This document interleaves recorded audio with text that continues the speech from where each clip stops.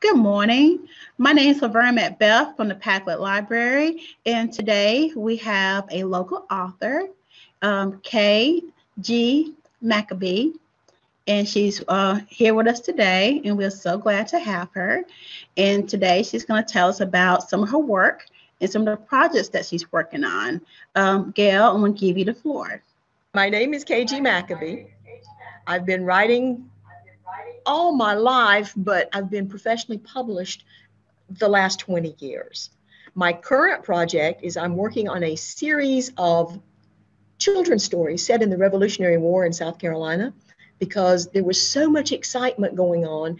And as much as I love history and history classes, sometimes that excitement doesn't really come through. There was adventure, there was excitement, there were thrills, and I think kids need to know about that. And there were more battles fought in South Carolina in the Revolutionary War than in any other part of the country. So take that, Bunker Hill. I'm also working on short stories for anthologies, more short stories for anthologies, short stories for science fiction, and short stories for a lovely pulp magazine that publishes in Canada called Pulp Literature. I really like pulp. As you can see, I write a lot of horror, fantasy, science fiction, steampunk, and a lot of other stuff. So again, I write what I like to read, and I like to read everything. I write very strong women, very strong, powerful women characters, because my major inspirations when I was a kid were Lois Lane and Sheena, Queen of the Jungle. So there you go. My women are strong, smart, powerful, and in charge. I love it. I have a character naming source book that Sherilyn Kenyon wrote, and it's wonderful because it's divided by different nationalities, and it's got first names, a few last names, and also it's important because it tells you what the name means. And so you want a good, strong name with a good, strong meaning for your characters. And since Gilded Cages is steampunk set in England, you know, of course, I want to go very strong English names, hence the Simon and the Abigail. And since my name is Gail, I'm always partial to Abigail. Inspirations, ideas, we are surrounded and submerged in them all the time. How can you not have ideas for stories? And I will admit now, I am not a plotter. I am a pantser. I literally sit down, the character kind of shows up on the screen, and I start writing about her. And I can't really decide where it's going while I'm writing it. But luckily, so far, I've managed to end a lot of things. Doesn't mean I've ended everything, but I've managed to end a lot of my stories comfortably. And I'm glad you're enjoying Gilded Cages. That's a collaboration with a friend of mine, Cynthia Witherspoon, who is also an amazing writer. And it's really fun. We literally alternated chapters and points of view, and a few writers that I'm comfortable writing with, and that we sort of get on each other's wavelength and are able to succeed. When did you first start writing?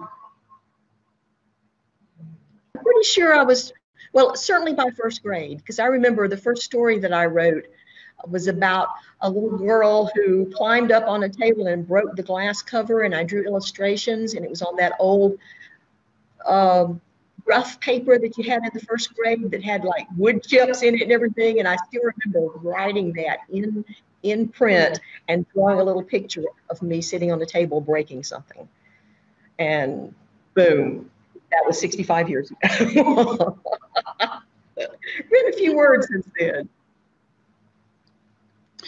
And you say you like smart women, strong women. Any inspiration from history? Oh, gosh, yes. Queen Elizabeth I, one of my big heroes. Queen Victoria in a lot of ways. The kind of women who, in the Victorian age, who went around traveling by themselves in strange countries, jumping on a camel and riding into the desert and everything, incredibly powerful. And of course, a lot of my favorite writers write about strong women. Robert A. Heinlein, the science fiction writer, most of his women were very, very smart and very, very strong. And that's what I like to think I am, but at least I certainly write about women like that. What about your writing process? I think I always have stories going on in my head that kind of, the best description I saw it was by another woman writer. She said that constant chatter, chatter, chatter in your head that just turns into stories for some of us. And her description was, the first line was, Katie drives like a maniac. Yeah, how can you not jump in and write something like that? And just, go for that. They're literally, because everything you take into your head, everything that you see, all the TV shows you watch, all the movies, all the books you read, kind of simmers away down in that swamp of your subconscious. And every so often, this bubble comes up and pops, and there's a story in it.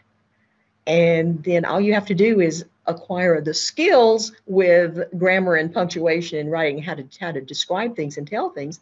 And then it just sort of like comes out the ends of your fingers. At least it does for me. You talked about working with other authors. How did that start? How you guys meet? How you start doing that brainstorming and meeting? How that connection starts? It's the first person I collaborated with was literally by snail mail. He was publishing a series of pulp magazines because he was a big pulp magazine fan. I sent him a story. He said, yes, this is excellent. I will publish it in my next issue. Would you like to collaborate? I said, certainly. And he did, very much like Cynthia Witherspoon and I do. We would alternate chapters. He'd send me a chapter, leaving it kind of wide open at the end because the cliffhangers are fun. And I'd take what he sent me, write something, and send it back to him. And we were literally doing this. It was taking weeks at a time because, of course, we were sending it back and forth in the mail. Then I've run across other people that I've collaborated on. This is called Tales from Omega Station. And if you can tell, there are 4 authors in it. What we did, we took what they called a shared world universe. We designed, the 4 of us sitting together, talking about a planet way out on the edge of the galaxy, what kind of people would live there on the surface where all the rich people live in their fancy domes, and then going down, digging into the earth. Where do these other people live? What kind of things happen to them? So we've got villains and heroes and soldiers and thieves and criminals and family people all interacting and living together. And so you create almost a world, and then all 4 of you go and play in it. And that's always fun.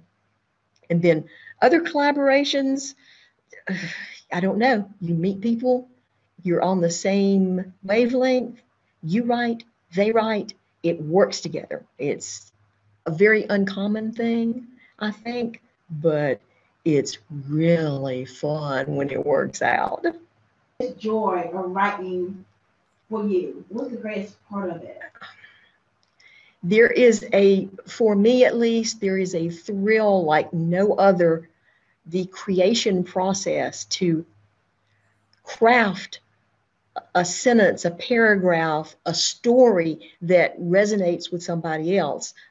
We were talking earlier about illustrations of some of my stories, and to find people, artists who listen to what I have said, read what I have said, and then turn it into an illustration that is so close to what I saw in my head, that is a magical and exciting thing. It's that kind of communication through all these different levels. I think of something, I write it down, somebody else reads it, somebody else just draws a picture of it, and it's like, wow, that almost incredibly alchemical kind of thing, this magical thing that this is what we do. This is a true form of communication that sadly we seem to be lacking a lot of times between human beings. So exciting to be able to do that. And with the illustration, do they come to you, or do you advertise for them? How's that process? Generally, the publishing house takes care of that. That's what happened with this. This is a publishing house called Wildcat Books. I had published several things in their science fiction magazines, and they came to me and said, all right, we've got enough stories now to do an anthology of your work. We're going to find somebody who will draw the cover and illustrate some of the stories in it. I said, okay, cool, sounds like fun. And the artist ended up being an English artist named Nick Neocleus, and he draws things like Doctor Who trading cards and Indiana Jones stuff. And it was a real thrill and very exciting to have somebody of that quality illustrating my work. Now, a lot of my things that are self-published, and quite a bit of my stuff is, literally, you can go find some cool stuff online and create your own covers. So, but the actual collaboration between a writer and an artist is just, it fascinates me because I cannot draw anything. But apparently what comes out of here someone else can illustrate that, which is just astonishes me. So that's sort of kind of how it works out. I don't really have a whole lot of input in the process, much like book covers. I really never have any kind of process or interaction with the publishing houses that do it. But when I do it myself, it's kind of cool to be able to find something that illustrates what you're seeing in your head. Because writers are weird. We're telling stories all the time to invisible people. It's fun and exciting and absolutely the best fun you could possibly have. So when you're not writing, how do you spend your time? Reading and thinking about writing. Pretty much. What other authors do you enjoy? Oh my goodness. I love Robert A. Heinlein in science fiction. I love Tolkien and all of his fantasy. I love the Golden Age mystery writers from the 30s in England, Agatha Christie and Marjorie Allingham and Dorothy Lee Sayers. I like Dickens and Austen and the Bronte sisters. I like Alistair MacLean and Timothy Zahn and Roger Zelazny. And literally I could go on forever because I read everything. I also like history and science. I read Neil deGrasse Tyson's work. I love Barbara Tuchman's histories. It's easier to say what I don't read, and even then, I'm not quite sure I could pick something that I don't read. Ketchup bottles? 5.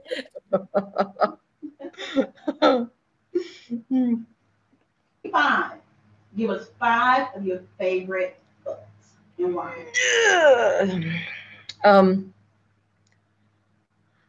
Robert A. Heinlein's Double Star, because it's a concept that I love, somebody pretending to be somebody else and not always succeeding at it. I think that's fascinating. Roger Zelazny's Chronicles of Amber, and I'm cheating there because there are literally 10 books in the series, but the whole thing is the Chronicles of Amber, and it's just absolutely brilliant. The writing style is clean and crisp and very narrowed down, and then he'll suddenly get all excited and do something very poetic, and then he'll go back to the story. All right, that's 2. I love the Lord of the Rings trilogy. Oh gosh, it's like asking who are your favorite children, you know? Okay, that's 3. I know, right? 3. I love Dorothy Lee Sayers' book Busman's Honeymoon. It's a mystery set in the 1930s. I love that. All right. Okay, 2 more. Now let me see. Oh gosh, decisions. Okay, I'm going to cheat again. Patrick O'Brien read a wonderful series set in the Napoleonic Wars in the British Navy. And the first one is called Master and Commander. And the entire series is just brilliant. And he evokes the time period so well, and his characters are so strong that I can literally read that and then read it again. And then, oh gosh.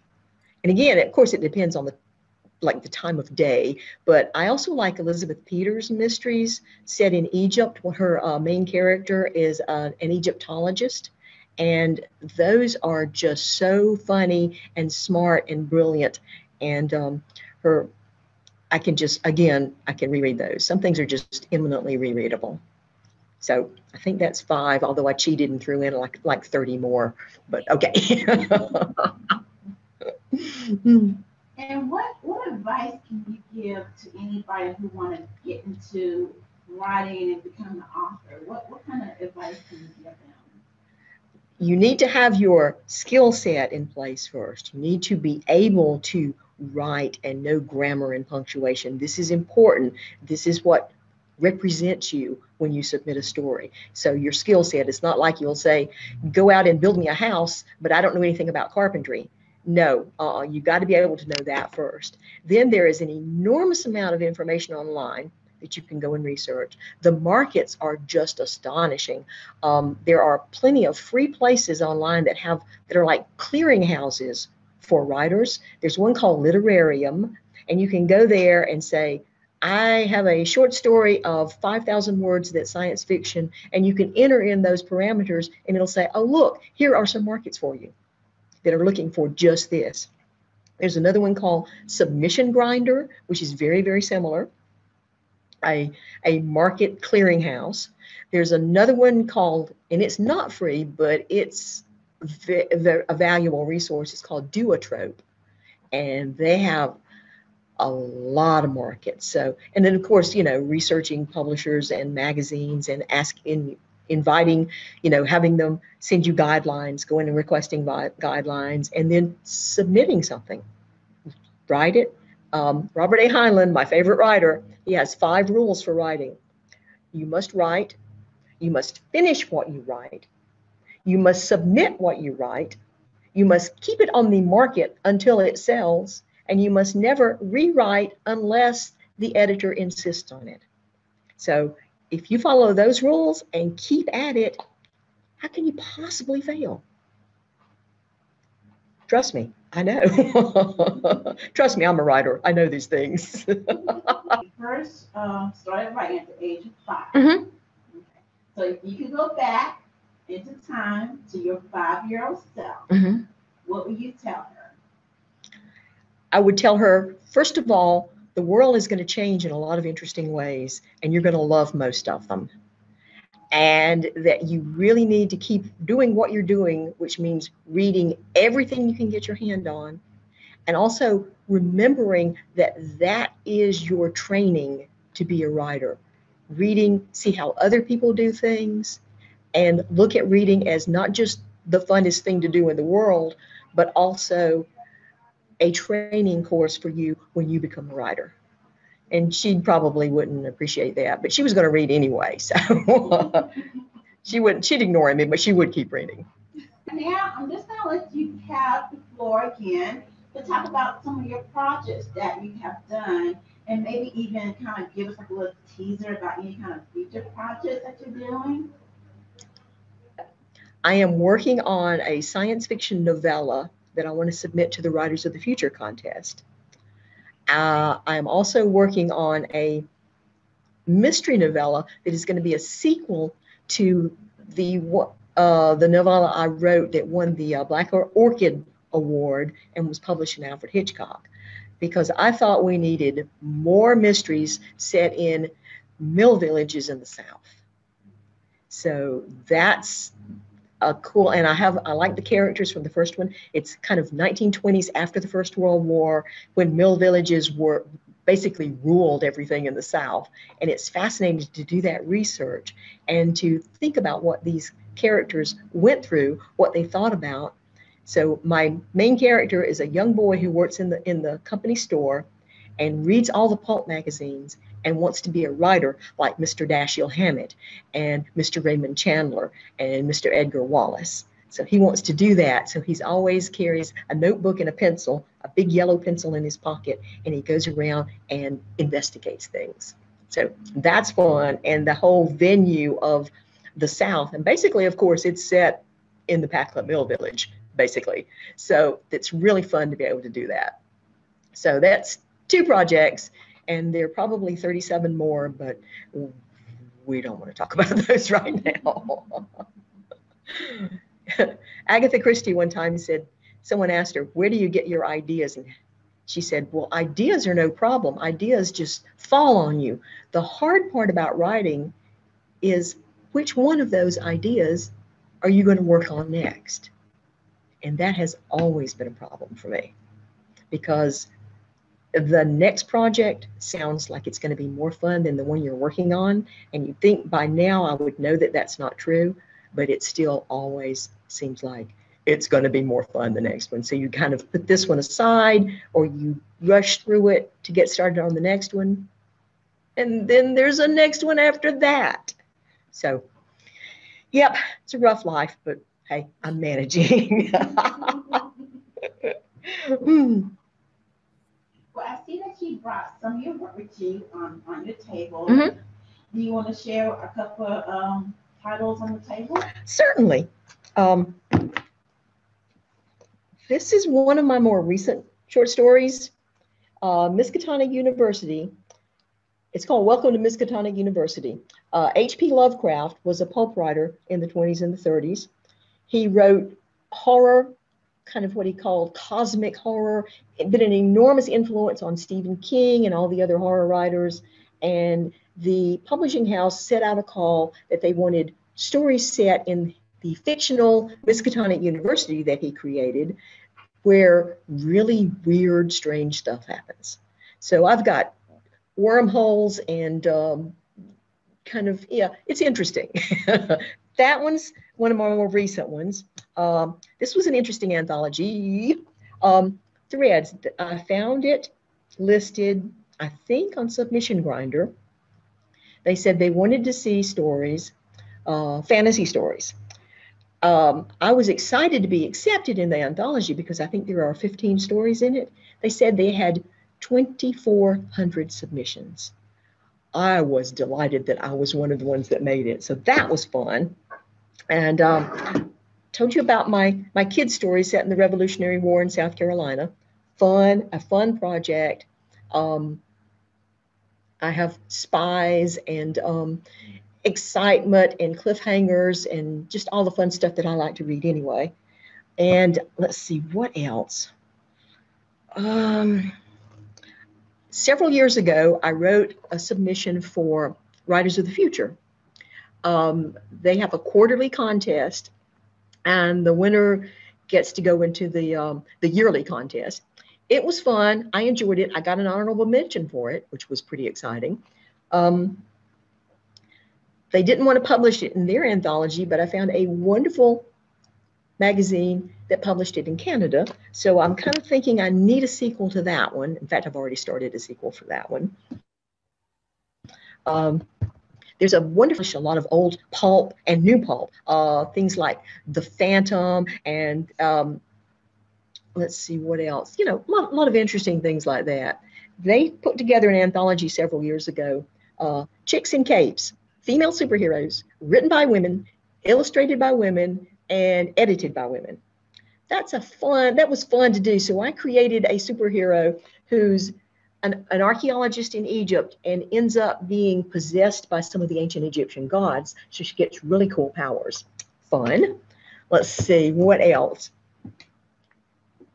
There's an English publisher that's called Flame Tree Publishing. They do wonderful anthologies of older work and then new work that kind of fits into it. So this is called Lost Worlds.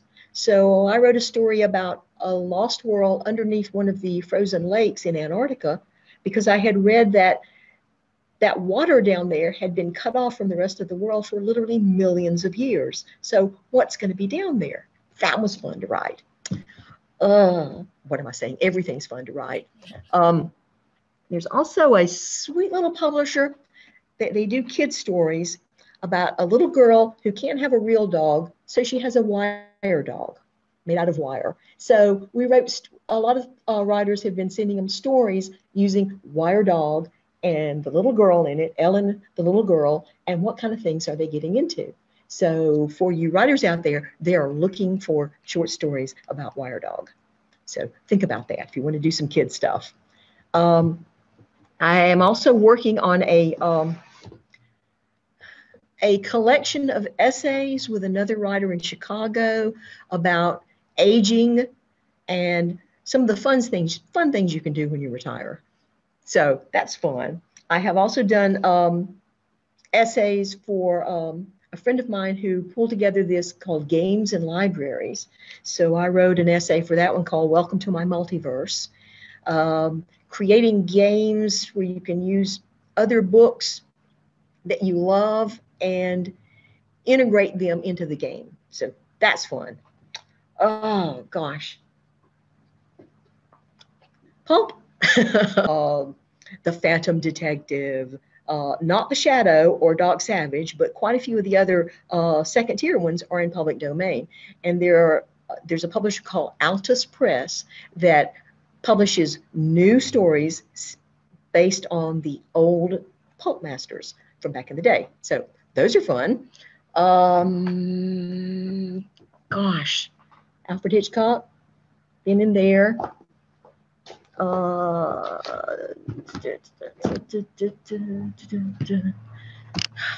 Gosh, I've been in a lot of anthologies. And of course, collaborating with my other writer friends, always fun. This one that's set on Omega Station, we're working on a sequel for that. Two other friends of mine and I did another shared world anthology about a hollowed out asteroid that the last remnants of humanity got on board to be sent to another solar system because our sun was dying. So it's all hollowed out. And of course, because it takes so long to get to other places and a few little accidents happened, different cultures have developed within that world. So I have an anthropologist who travels around, tries to inoculate people against diseases and not interfere with their civilizations, but to document it because she's an anthropologist. That's what she does. So those are fun. Gosh, I have too many projects going on, y'all. Some of the things on the poster back here, there's a really cool place called Smashwords online where you can self-publish your short stories. So that's been really useful for me to pull in a lot of short stories that didn't necessarily fit anywhere else. So I can design a cover, publish them there, and they distribute them for me to places like Barnes & Noble and other spots online. Always fun. I think I have 20 or 30 stories there. Always fun to do. Your favorite place you like to travel? Oh, Scotland, without a doubt. When I was 10, I read Robert Louis Stevenson's Kidnapped, and my name is McAbee too, so I've got lots of. I'm just drawn to the country, and that has always been where my heart lives. And so 4 years ago, we got to go to Edinburgh. We spent 10 days in Scotland, Edinburgh, Loch Ness, up into the Highlands, Glencoe, Aberdeen, Inverness. It's just poetry falling off your mouth. And then Guys and Kills. So. And which location gave you your most inspiration? When we were in Egypt, to go inside the Great Pyramid and to climb up inside there and to see graffiti that Napoleon left 200 years ago. And then to go into the king's chamber, and there's this massive stone sarcophagus. And our tour guide said, anybody want to lay down in the sarcophagus? So who raises her hand? So I climb into this massive granite sarcophagus and lay down and look up and think, this is 3,500 years of history floating around me. It's here, it's there. How many other people have seen this, done this, felt this? That, and walking into Westminster Abbey and seeing the Tomb of the Unknown Soldier with the candles around it and the guard on duty, and thinking about the length of English history and all the people who were buried there. And then, of course, walking over to the Poets' Corner and seeing Charlotte Bronte's plaque, the Bronte plaque with Charlotte, Emily, and Anne. That just burst into tears there. So it's an amazing world. It really is. Wow, thank you so much, KG. Thank you, McAbee. Thank you so much for coming to the Packard Library and just sharing your knowledge and your inspiration and your joy.